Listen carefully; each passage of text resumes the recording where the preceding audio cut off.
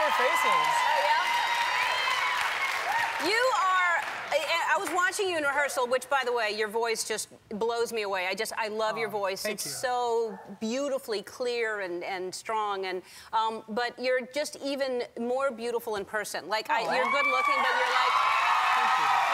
I love the way you look. Thank you. And what I love when I watch you, too, and I was watching you the other night on something on Letterman, I think, when you perform, you are so present. You don't ever seem, and I know you've done this for a while and you've done theater, but you just never seem nervous. You always seem like you're in the moment and you're singing and you're...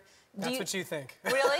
Really? I get nervous a lot. I just have learned how to kind of hide it. Yeah, but usually you can't hide it in eyes. You can see in someone's eyes, but you don't seem to get nervous, but you do get nervous. Yeah, here and there. Yeah. Yeah. All right, so... I was nervous the other night. Yeah, okay, let's...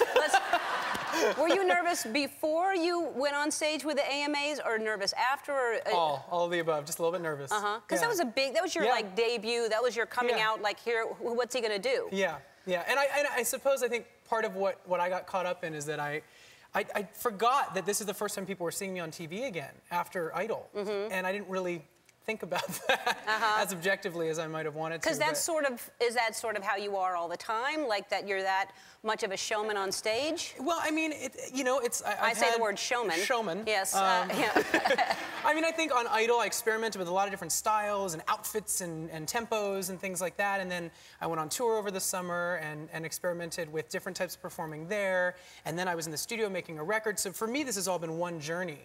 And for me, I was like, I'm going to try to do something a little risque now. And it just, you know...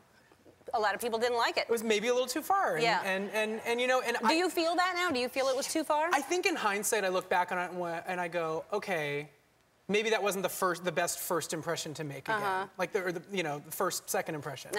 And I mean, I had fun up there. I had a good time. My dancers had fun. The band had fun. But I also recognize that. Thank you. Thank you. But you know what? I respect people, and I feel like people walked away from that feeling disrespected, and I would never intend to disrespect anybody. Right. So that was not my intention. Right. My whole thing is, I feel like if you're going to be offended by a show of sexuality on stage, then you should be offended by all shows of sexuality. It should be all forms, right? Because, you know, if you have kids at home and they're watching it, whatever, 10 o'clock at night, 11 o'clock at night, your kids shouldn't be seeing anybody acting in a extreme sexual manner. I don't think that's okay, you know, if you're going to be offended by it. But if not, then it should be okay for everybody. It shouldn't be excluded, you know, because everybody else does it. Yeah, I think it's not, people aren't used to seeing gay men portrayed that way on TV. I mean, the gay male image in the media tends to be very cliche and safe.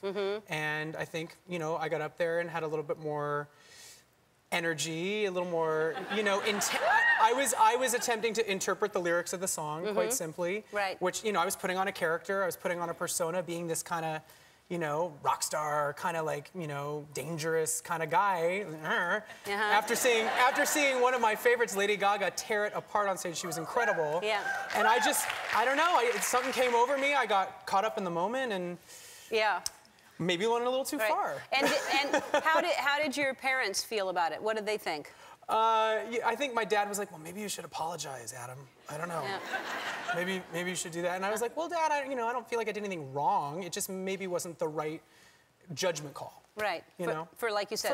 It's a taste thing, I think, more than an obscenity thing. Or, you know, I think it's just a taste level. Yeah, a lot of people were frightened by that. Now, and then you were canceled the next morning. You were supposed to be on Good Morning America a couple days later, And they canceled you. I think ABC was a little bit mad ABC was mad at you. And I don't blame them. You know, I got carried away. It was stuff that I did not do in the rehearsal, so they were probably a little bit taken aback. And, you know, they gave me a great opportunity to close the AMAs, and I would never want to smack that gift horse in the mouth. I think that they were taking a big leap of faith having me do that, and unfortunately it didn't work out as we all thought it would. Right. Well, it got the show a lot of attention. It did do that. I mean... Yeah, it's kind of ironic, yeah. Right.